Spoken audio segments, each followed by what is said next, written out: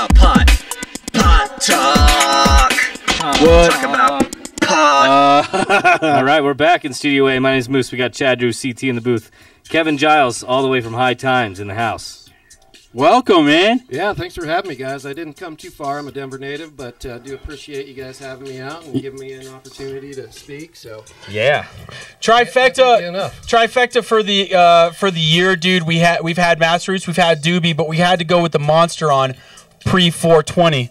High Times, man. Kevin Giles, very humble, new friend of mine. He thinks that I have him here only because of the name High Times, but of course, they would only, a name like High Times would only have an awesome sales manager or assign an awesome sales manager if you're really good at your job. Well, the other thing is because he's 40 plus and he has more hair than any of us.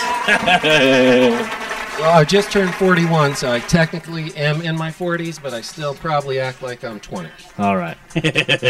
Excited to have you here. Thanks for joining us. First out of the gates, got to start out with the obvious elephant in the room. Talk to me about the name of High Times synonymously with Denver and how what's going on with you. Sure. No, it's a question that I get a lot in the market. Obviously, we've had a few hiccups with some cannabis cups over the last couple years, and my job is partly to squash some of the rumors that are existing in the market, but also to show that we're here in the market. We're here to help you guys brand and become national and internationally known companies, and quite honestly, we can't be High Times without all the awesome work that all the great companies in Colorado are doing. Sure. So now it's my job to give you guys some exposure and see what we can do to show the world that Colorado is the capital of cannabis. Have you seen any shift in kind of the approach from High Times to Colorado since legalization? Yeah, a little bit. We are an international entity and world renowned. We've been around for 43 years. So we're not as specific to markets as some of the other competitors out there. I mean, the ads and the articles that you see in the High Times that is on the table here is the same articles and ads that you would see in a High Times in London or in Barcelona or in Argentina. I know I got a late start in the marijuana everything life. Me too. And the only outlet for stoners or hippies or marijuana users or however you want to call them has been High Times. And regardless of what's happened in Denver recently, like you guys are synonymous with it. Yeah, and I couldn't agree more. And I came from out of industry myself, and I couldn't be more privileged or honored to have stepped into a role and take on the ownership of the Denver market. For a brand like High Times, very big. It's truly a blessing. It's fun, and I came from the sports and entertainment industry, and and this is a publication that's synonymous with the cannabis space, and where this industry is growing, there's really no ceiling. And you look at, Denver or Colorado, I guess, had $1.3 billion worth of cannabis sold last year. Yeah. And for me, I think it's really cool because that's $1.3 billion that isn't going to black market drug dealers or drug cartels or gangs. Yep. That's going back into our community. And guys like you understand some of the tax laws that are around.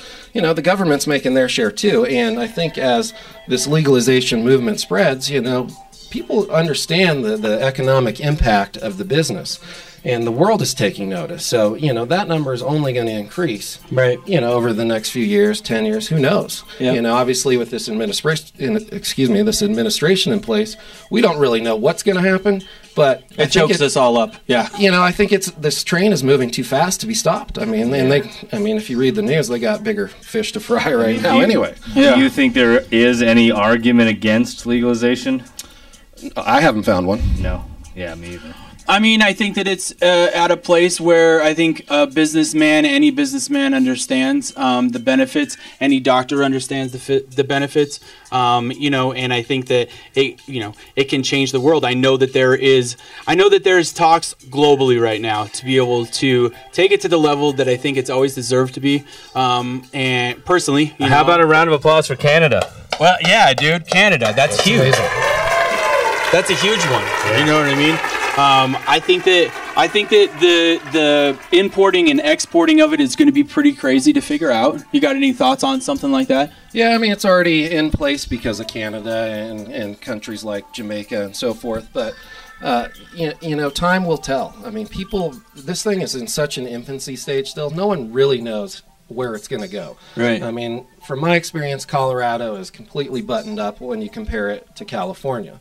Okay, they just voted in rec. We don't know where they're going to go, if their laws are going to be a little bit more loose than ours. I mean, time will tell. I mean, but, you know, with so many big markets in California, I mean, it's the 7th largest economy in the world. Yeah. Right. You know, they're going to have to figure it out.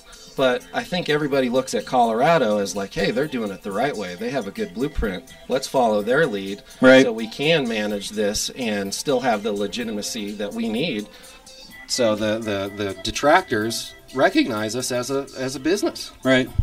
So who have you, you know, from more of a national standpoint, I don't know how much you see outside of the state or whatnot, but who do you think gets the most talk? Is it Colorado? Because it seems to me like everywhere I go, people are talking about Colorado's cannabis and like the business of it, more so than Washington.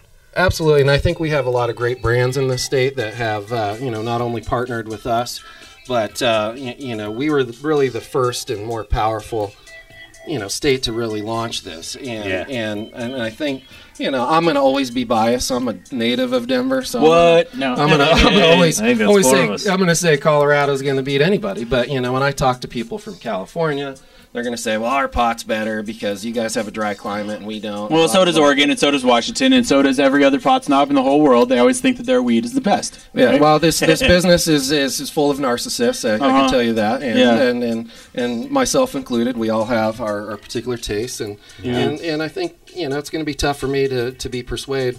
We'll see this weekend at the Cup in California. Yeah, I'm wondering about that. I mean, you know, there's been the hiccups between Denver and High Times, and California has always been scrutinized by the way that they're doing things like that. But they're allowing something like this to happen, which I think is important for the movement, important for the education and everything like that. Talk to me a little bit about what you think California has to do.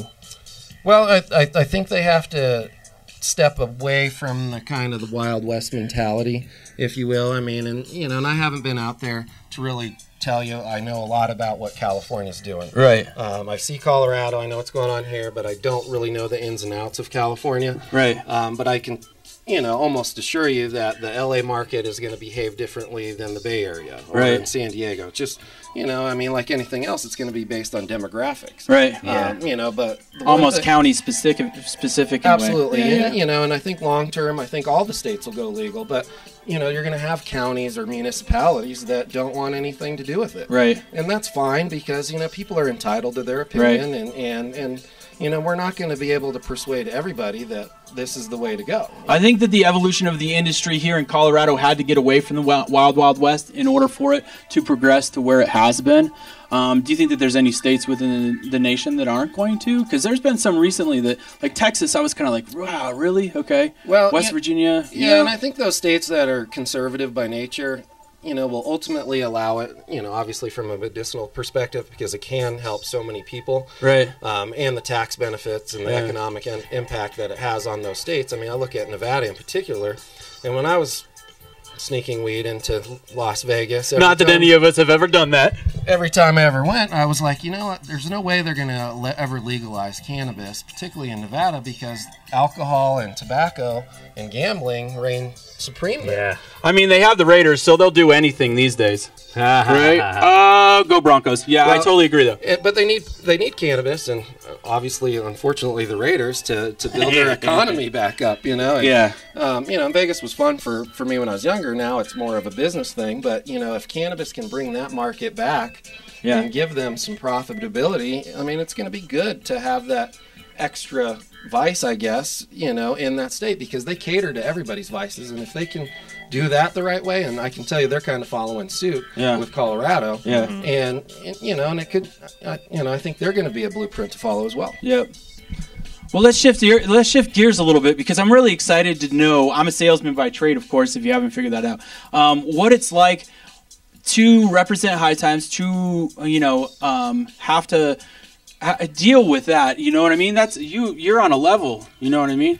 Yeah, and I kind of knew that going in, but that's what made it exciting, you know, to come into the cannabis space from outside industry and land with a, you know, a hugely famous brand like High Times. I mean, like I said before, it's an honor and a privilege, but, you know, I didn't realize, you know, how much weight I had to carry on my shoulders, particularly being the only guy in Colorado. Yeah, that's nuts. Yeah, for real. You know, and everybody I talked to are like, God, I can't believe that you're the only guy and you're the first guy. You have been, dude. I think there's been a lot of us in the last, you know, better part of a decade that have reached out and tried to have relationships with High Times. You know what I mean?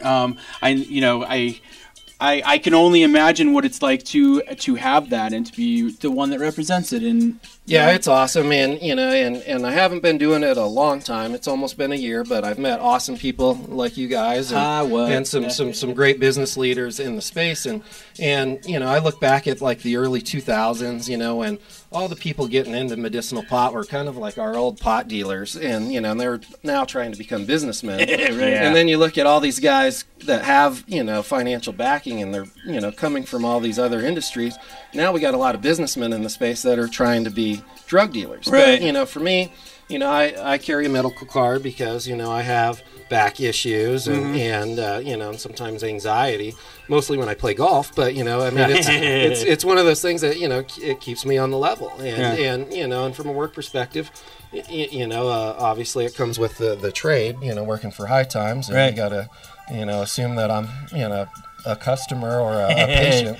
And, you know, you can call me whatever you want, but nonetheless, it's so cool to be able to represent such a cool brand in a state like Colorado that is really leading the way, you know, in the cannabis space. So, talk a little bit about actually working with High Times. If you're the only guy here, I'm curious to know about the remote work experience and how it compares to my remote work experience, basically. Well, it's great. I don't have to fight rush hour traffic downtown every day, so that's nice. But you know, it really allows me to stay focused and you know, make the appropriate contacts here in Colorado. I mean, I have clients all over the world, but I do spend the majority of my day building, you know, relationships with companies like Colorado Harvest and, you know, and Open and all these other awesome brands that are out there. And you know, and my goal, in addition to creating branding and doing, you know, ad campaigns that are successful, is really to give Colorado a voice in our publication. And one thing that I really try to talk to people about is, you know, we do look for writers to contribute stories on behalf of Colorado. Yeah. You know, as long as they don't sound like an advertorial, you know, for that particular brand, you know, they have a good shot of getting in the magazine or, you know, getting an online article published. Yeah. And that can give some young cannabis enthusiasts or journalists a way to become, you know, a legitimate journalist in this space. Yep. Sure. That's awesome. Right? It's nice to have you guys around, dude. Speaking of meeting good people, you will be able to meet Kevin Giles at the 5700 Consulting gig within the industry. If you're in the industry, I think that's a badge thing only. When is Kate Wada coming back? She's coming actually next week, so we'll have to talk to her about it. Yeah, so I'll be doing a lunch and learn segment with her on May 10th. I believe it's at the lobby downtown. Yeah. They always do a good thing. We love Kate. Pay attention next week. We'll talk a little bit more if you're in Denver and in the industry to be able to come and check it out. Kevin Giles, appreciate you being here from High Times. Definitely want to have you guys around a little bit more. Well, I'm here if you need me. If you guys have any questions, hit me up via cell or email. My email address is just kevin@hightimes, so feel free to hit me up, and I'll be happy to answer any questions that you have. Cool. All right, Kevin, thanks for coming down, man. We appreciate it. Have him hang out for Top 5. Yeah, we're going to take a quick 2-minute break. We'll be right back with Top 5. World Viral. Hey.